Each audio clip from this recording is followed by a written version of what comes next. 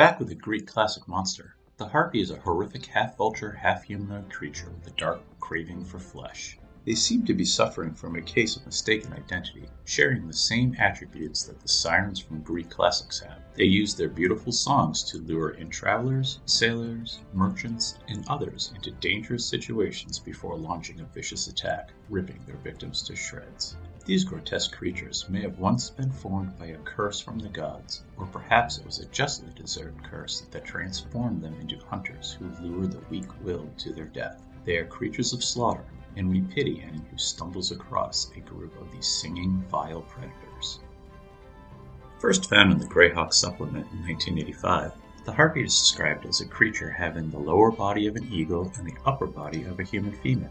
They hate all of mankind and similar humanoids, going out of their way to kill as many as they can whenever they happen to stumble across them. Their preferred method is using their claws to rip you to shreds, followed up by using a weapon.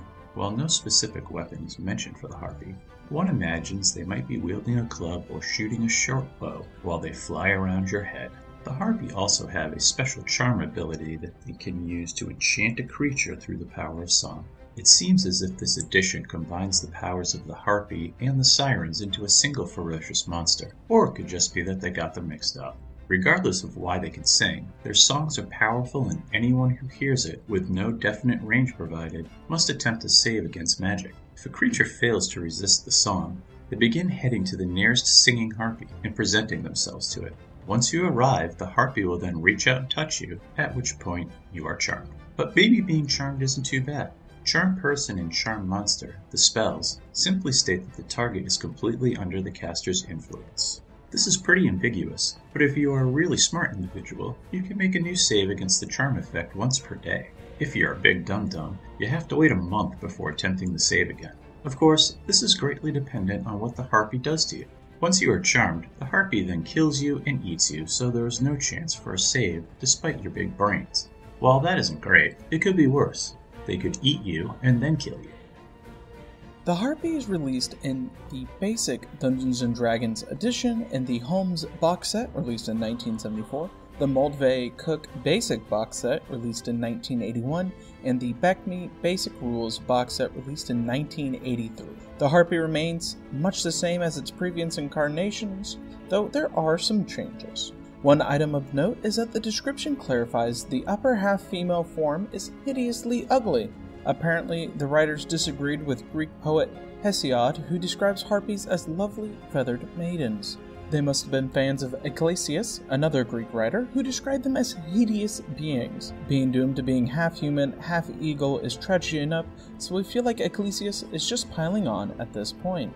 The Harpy's abilities remain the same. They will sing you a beautiful song, and if you are unable to make the save, you start walking toward that sweet, sweet music. This edition's information on being charmed is a bit more developed and states you are unable to make decisions, you can't attack or harm the charming creature, and you must obey simple commands the monster makes so long as you share a language. If you don't speak the same language, then you just stand there and protect your new best friend from harm. Don't even think about trying to get cheeky though, as you are far too confused to use any spells or magic items. Your charm condition can be ended if it is dispelled or if the charming monster dies, but short of that, you are just stuck there helping out your new best friend kill your old best friends. So if you do happen to hear their beautiful songs and don't succeed against the music, you'll make your way to them as fast as possible. Once you reach the Harpy, there is good news. It rips you to shreds with its talons and eats you. Oh, did we forget to tell you that it was good news for the Harpy? Sorry about that. The Harpy appears in the 1997 Monster Manual, and there is a bit of a difference in its description. Their bodies are that of a vulture, while their upper torso and head are that of a female human. They are still vile creatures, loving the taste of flesh, and killing any creature they come across with a voracious appetite. They only speak their own language, so their songs, while quite beautiful, are impossible to understand unless you know Harpy. There is now a mention of sirens, stating that any Harpy that lives along the coast is often called a siren with no difference between the two of them, though we can only imagine that the ancient Greeks might have some disagreements about combining the creatures. No matter what you call them though, the Harpy still lures you in with their beautiful songs. Once you get hooked to the beat, you begin proceeding towards the Harpies, though it doesn't specify if you are charmed by the song, only that when they touch you do you become charmed. This might seem that while yes, you have to walk towards them, maybe you can still shoot off a few spells before the harpy touches you and you become charmed. Though, let's say you and 20 of your best friends are put upon by the harpies and you all fail the save.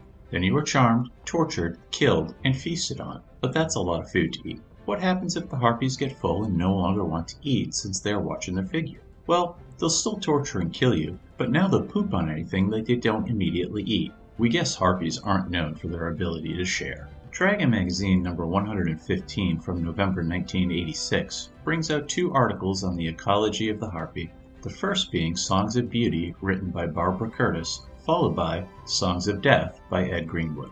These 2 articles provide additional lore on the harpy, how they operate, and the best ways of fighting against them. In Curtis's article, a ranger named Colin is seeking advice from a silver-haired sage on how to best deal with the harpies.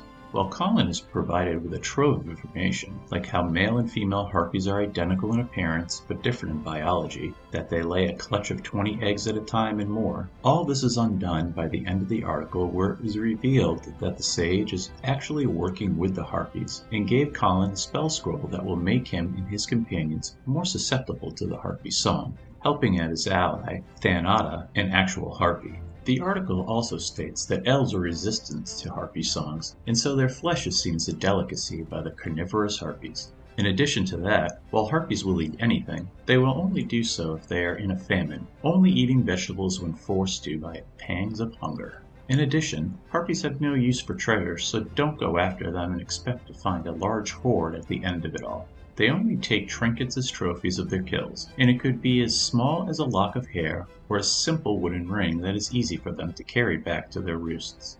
Greenwood's articles focus on how the harpies attack their prey, and how their charming abilities work and affect other creatures. Bards are surprisingly resistant to their songs, though someone sleeping is almost guaranteed to fail against the power of their songs, as it requires severe mental control to keep yourself from falling to their voice.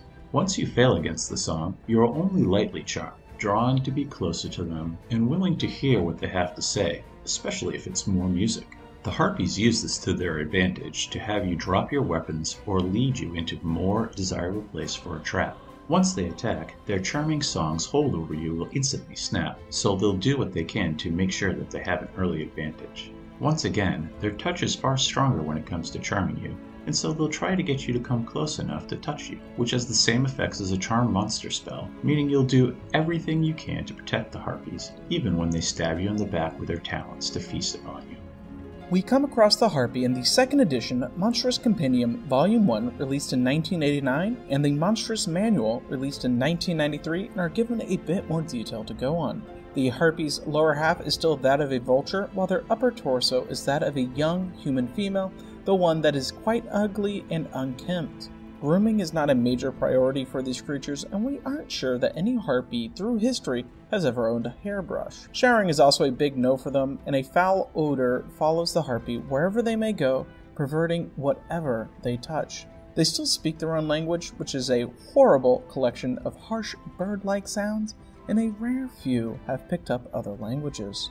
Unlike the previous editions, there is even a chance that the harpy may wear some tattering clothing or shiny trinkets. Hygiene may not be important to them, but accessorizing is. Harpies become more like their siren cousins than ever before, as their natural habitat is near the coastlines and along naval shipping routes. They live in rank caves littered with bones and discarded trinkets of its victims, fouling the area so that no other creature would ever visit them.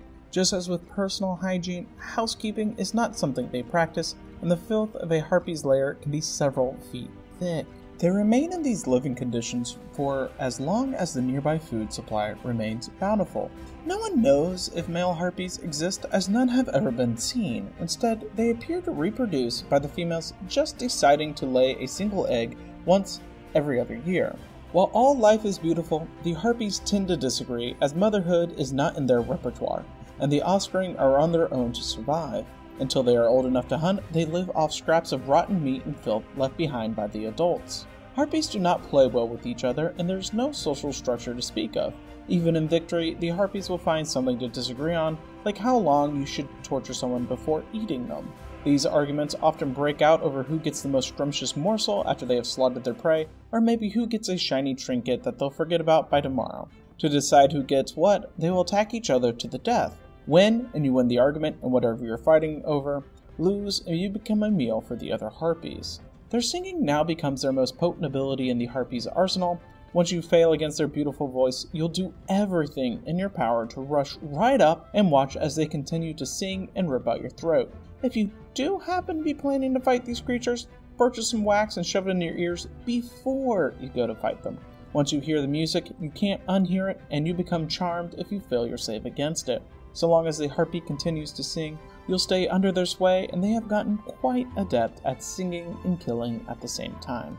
Now in the past, their touch was the most dangerous part facing off against them, as it was very similar to a charm monster spell. But now it is much less potent. Instead, when they touch you, you fail a saving throw against it, you just stand mesmerized from anywhere from 21 to 30 hours, unable to move or react to anything. It's a less potent effect simply because they can't give you orders and you won't do anything to protect them, but it's probably good for them as they can rest their vocal cords for a full day and just let you stand around in amazement at how wonderful these creatures truly are. Then they kill you. Found in the Monster Manual from 2003, the Harpy faces new challenge when it comes to hunting its prey. The description changes, and now our Harpy is a half-human, half-reptilian monster. The upper half is an evil-faced old person, with no mention that they are all female. Clothing is a no-go once again, as is any semblance of personal hygiene. The Harpy's face is angry, dirty, and twisted impurely. Pure black eyes peer out with burning hatred at the world, seeking and searching for something to feed on. Its reptile lower half comes with leathery wings and wicked talons that are meant for ripping flesh from the bone. It still sings to charm its victims, and once they are charmed, the Harpy slowly tortures its food. It's kinda like a cat, playing with its food, except you get a show and it gets dinner. This torture includes a lot of biting and clawing, and once you have stopped being an entertaining joy, it'll stop singing, which finally allows you to react to the Harpy instead of just standing there. It will then put you out of your misery, followed by a delicious meal of you, and then probably a nap after a long, hard day of work. You'll notice that they can't just touch and charm you, only their voice can charm you. They've lost the ability to hit someone so hard that they become charmed by them, which we can only imagine makes life more difficult for them, as now they can't even rest their vocal cords while entertaining guests. Once charmed, the Harpy slowly tortures you since no one ever told them that it's not nice to play with your food. The torture includes biting and clawing, and just for fun, it may pummel you with a giant bone that it's using for its weapon. Once it's had enough fun, the Harpy will release you from its captivating song and put you out of your misery, and then eat you. We are also introduced to a more mercenary Harpy, and given the example of the Harpy Archer, a creature who isn't any more pleasant than the standard Harpy, but is now wielding a bow. These creatures are often called wandering bandits, and are experts with their longbows, often hired as mercenaries by those that can afford them. If work is scarce, they will resort to simple extortion and protection services, forcing merchants and artisans to pay for the privilege of having the Harpy not attack them or sing to them.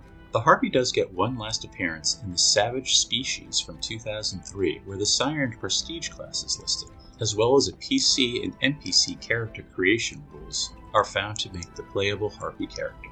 The Siren class is available to anyone who has a mind-affecting ability that works through sound, so the Harpy is a perfect candidate for this Prestige class because that's its thing. A Siren gains new ways of using their voice, like singing songs of despair, idiocy, weakness, and more. This allows them to cause their voice to hurt, harm, and debuff their victims in a wide variety of ways. Of course, their voice isn't very discerning, and any allies within 300 feet of them are also affected, but you can't make an omelet without killing a few of your party members first and then eating their corpses. If you are hoping to make a Harpy, get ready for all the insults this book will levy at you. First, you are called filthy birdfolk, followed up by a big -4 hit to your intelligence. There are 10 total levels to becoming a true Harpy, and you don't even get your beautiful song until 4th level, and it only has an effective range of 10 feet. As you level up within the Harpy class, and as you don't get all of the abilities of the Harpy at first but instead must earn them, you get a faster flying speed, more claw attacks, and your song becomes stronger and its range of effect increases, which can be rather annoying for your party members as it has that effective range of 300 feet at 10th level that we talked about, which means that they are probably always going to be captivated by you. If you are hoping to betray them later on, then it'll probably work out great. The Harpy lands in the Monster Manual released in 2008 for the 4th edition and comes with a few minor changes as well as a new style of Harpy. They are still renowned for their singing and gain a new way to use their melodic voice by screeching so loudly that it can burst your eardrums and cause you to become dazed and discombobulated. Of course, they would prefer if you just scooted closer to it and pay attention without having to hurt you yet. This is also the first time that the Harpy gains resistance to damage, and it is thunder damage. We can only assume it's because of their screech. That way they don't hurt each other when they start screeching at the food too loudly. We are introduced to the Bloodfire Harpy, and while they aren't any nicer than a regular Harpy, their song carries a little different tune. Instead of charming you, the Bloodfire song literally causes your blood to boil. We know that we can get so angry that we say our blood is boiling, but it is to a whole different story for it to actually start happening. These Harpies also employ a cloud of ash to obscure themselves if you have any bright ideas like walking up and trying to hit it with your sword, which is just rude of you.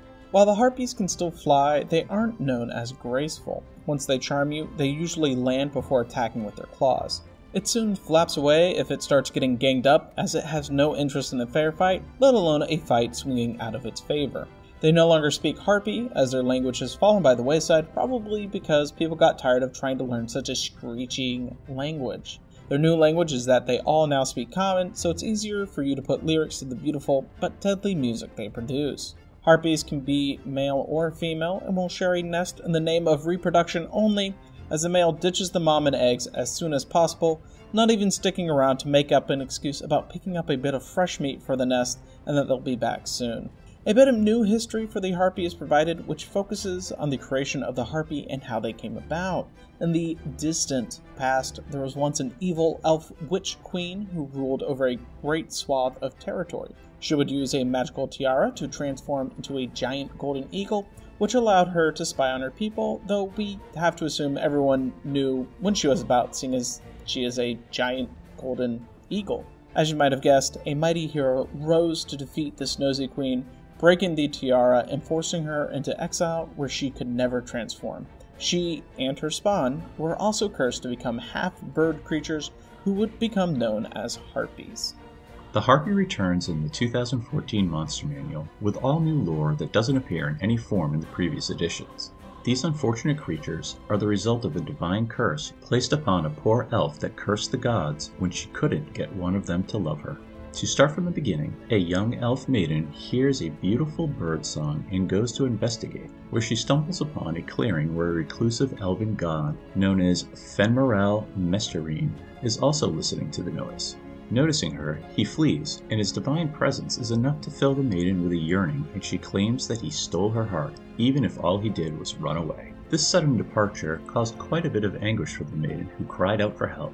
Another elven deity, Erdrifenia, the elven goddess of the sky, heard her pleas and, appearing as a bird, teaches her a song of beauty and seduction. The maiden then uses her new power and attempts to draw back the object of her desire, which fails, causing the maiden to grow angry. She then lashes out, cursing the gods, but it backfires as she is twisted and corrupted by the same curse. She is transformed into the first Harpy, her desire and need for love turning into a ravenous appetite for flesh.